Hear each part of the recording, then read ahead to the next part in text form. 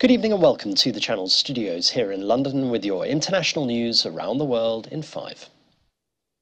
The US has determined that Saudi Arabia's de facto leader, Crown Prince Mohammed bin Salman, has immunity from a lawsuit filed by murdered journalist Jamal Khashoggi's fiancée.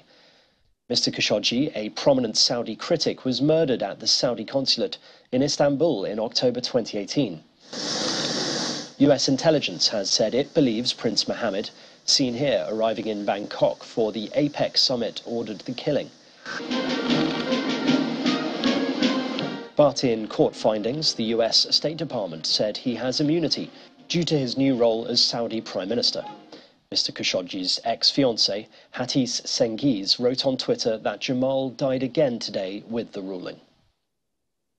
Schools and public bridges have been transformed into polling stations as Malaysia has made final preparations ahead of its general election on Saturday. Around 21 million Malaysians are eligible to vote in the election, with inflation and recent political instability on the top of their minds in the backdrop of a slowing economy. Malaysia has had 3 premiers since the last election in 2018. It is set to be a highly competitive race between 3 major coalitions, led by incumbent Ismail Sabri Yaakob, longtime opposition leader Anwar Ibrahim, and the former premier. Convoys of military and unmarked vehicles have arrived in the Polish village, where a missile strike killed 2 people earlier this week. The convoys were waved through by police officers as investigations into what caused the strike continue. Warsaw and its Western allies say evidence from the scene points to the explosion being caused by a Ukrainian air defense missile that went astray in pursuit of a Russian missile. In a sudden U-turn, it's been announced that alcohol will not be sold at the World Cup's stadiums in Qatar after FIFA changed its policy 2 days before the tournament starts. Alcohol was set to be served in select areas within stadiums, but FIFA say it will now only be served in corporate areas.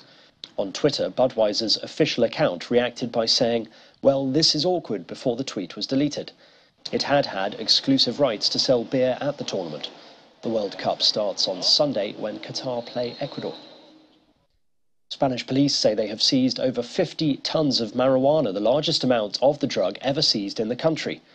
8 farms have been dismantled in the northeastern region of Catalonia and 20 people detained on suspected electricity fraud and offences against public health. In total, agents seized 52 tons of marijuana with more than 187,000 plants between June and October. India has launched its first privately developed rocket, the Vikram-S, a milestone in the country's efforts to create a commercial space industry and to compete on cost. 1, 0. Event number 96 completed. Video footage showed the rocket taking off from the space center. Officials said it splashed down in the Bay of Bengal about 5 minutes after launch. The Indian government has been pushing to develop a private space industry to complement its state-run space program. And a 10-year-old Ghanaian climate activist has received a standing ovation at COP27. There's less than 86 months to go before we hit 1.5. And I'm already much older than that. So, dear people, at this COP, I appeal to you, have a heart and do the math. It is an emergency. Nakiat Dramani Sam appealed to delegates in Sharm el-Sheikh to have a heart. She gave her emotive speech on behalf of young people who see the impacts of climate change every day in the form of air pollution, flooding, droughts, and in fear over their futures. All I mean is, duty bearers, kindly take up your game. Thank you very much for your attention.